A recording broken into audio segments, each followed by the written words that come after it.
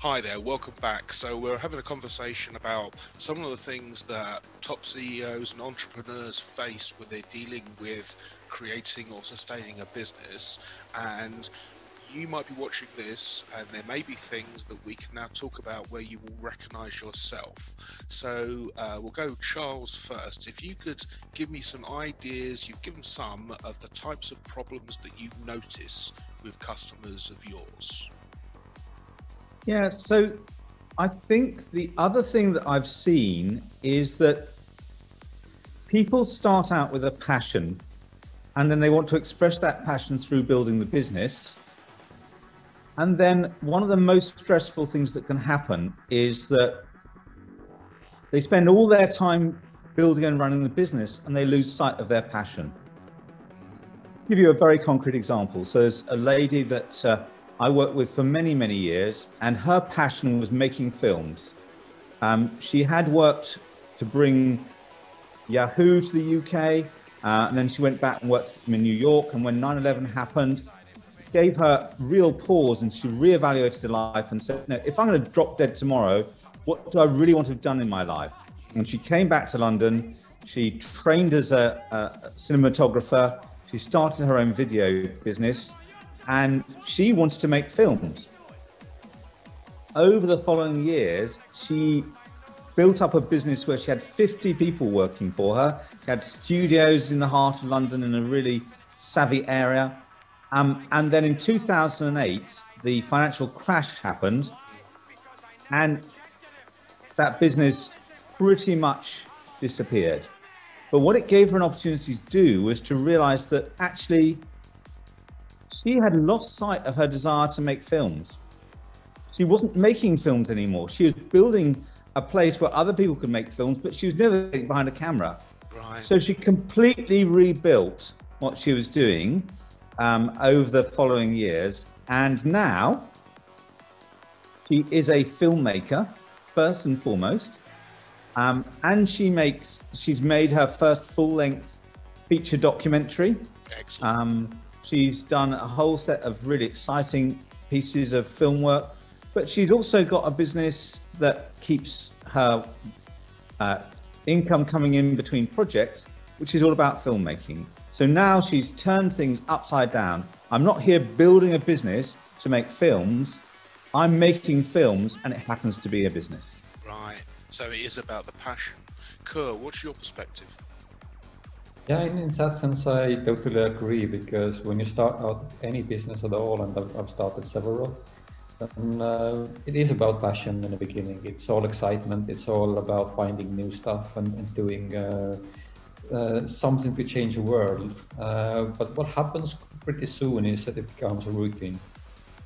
It becomes just a set of daily habits. And the question actually is that I would ask is that, are my habits healthy?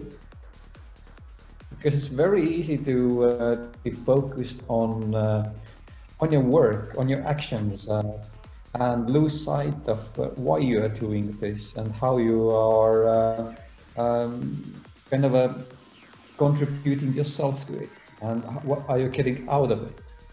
And if it becomes a constant flow of just actions, then it is just a constant flow of actions. There is no excitement left in it.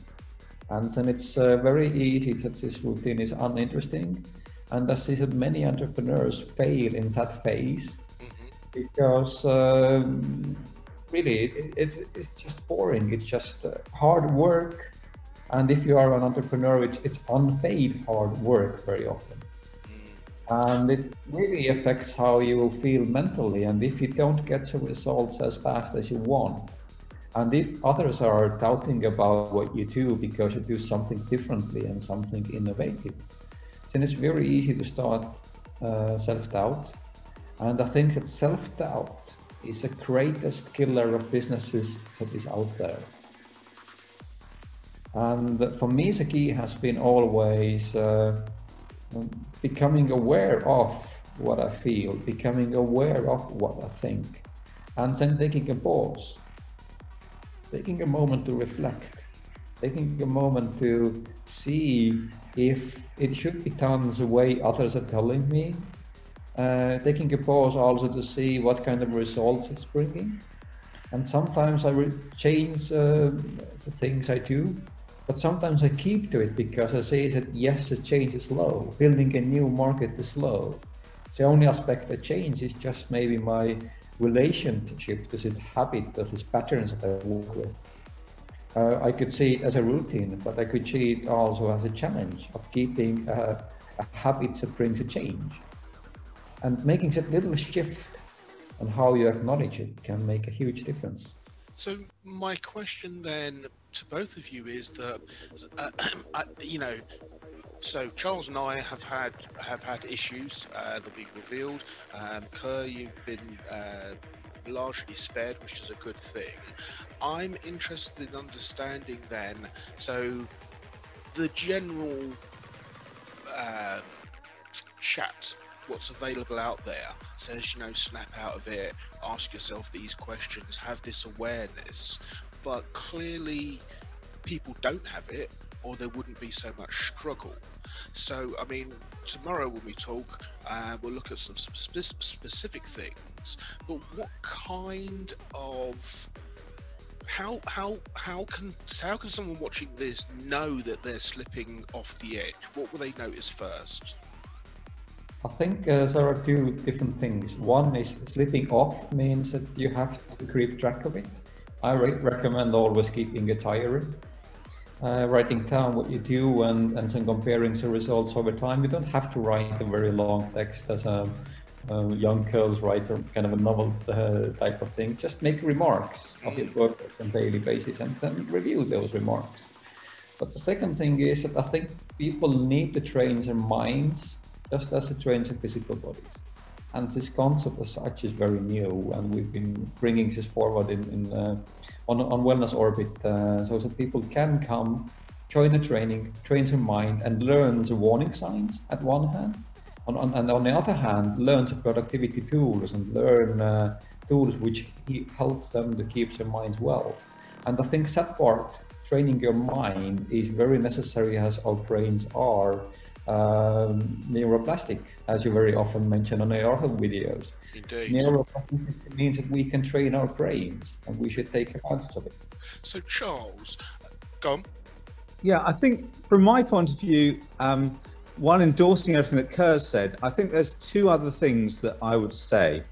One is it's really powerful to be in some kind of group where there's commitment to mutual support. Doesn't necessarily have to be a group around a problem. It could be a group around an opportunity. But most of the work I do, we gather people in groups to work together on taking things forwards. And we get to know each other. We get to check in with our moods every time we meet. We get to see the patterns. We get to encourage each other. So community, accountability, relationship are absolutely crucial. The second thing I think is very, very powerful is to have an attitude of gratitude and generosity.